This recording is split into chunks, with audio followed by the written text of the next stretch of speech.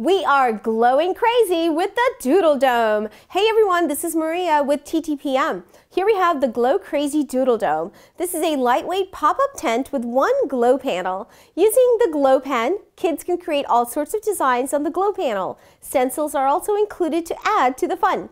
While this toy is pretty creative, we found a few things we thought we should mention.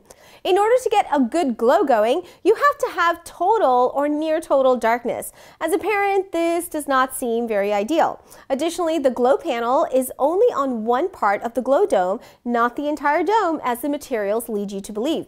But that said, kids will enjoy the glow aspect, and since all the glow designs fade away, they can start right over.